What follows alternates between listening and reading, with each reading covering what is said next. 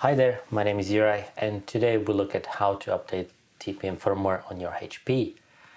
First of all, make sure your BIOS is up to date.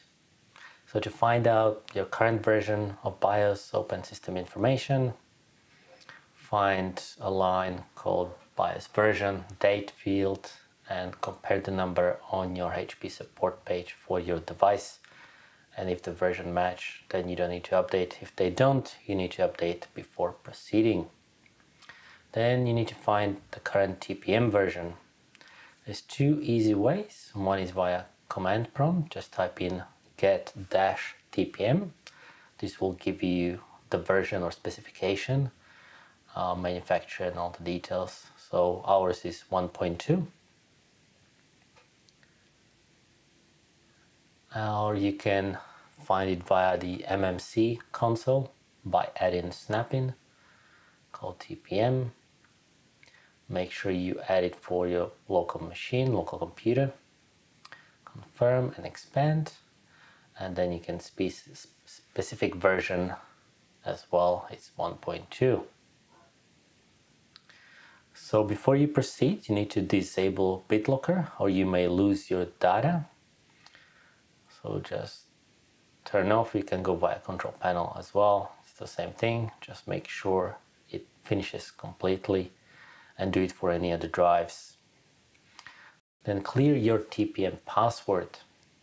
Again, go to MMC and click clear TPM. Your computer will automatically restart.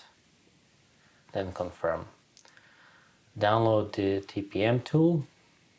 Update. I'll put the link in the description below. This is for the older systems. For newer systems, you'll find it directly on the driver's page. There's usually a TPM download tool specific for each of the computer. Okay, let's install it.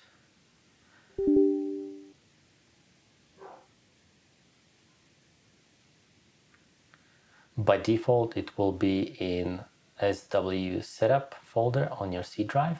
That's where HP puts all their software.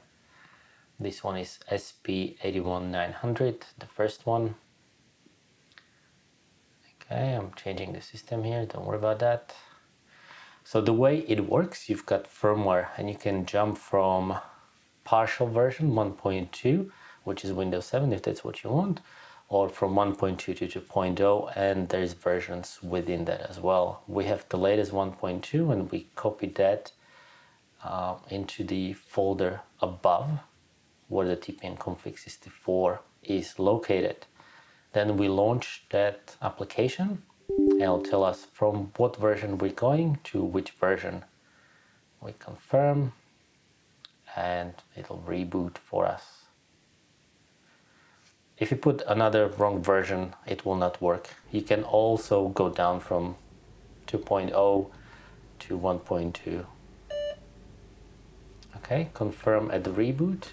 You'll need to do this twice. It'll update it, as you can see. Press OK, it'll reboot again. And now we can confirm that the TPM version is correct. Let's do it via command prompt first or PowerShell.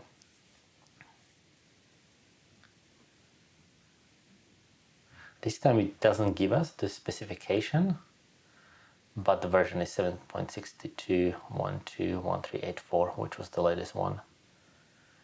In MMC, it'll tell us exactly. If we load up that snap-in, TPM, local computer, TPM, and you can see specification version is 2.0. So we do have the latest one available for our computer. Thank you very much for watching and see you next time. Bye.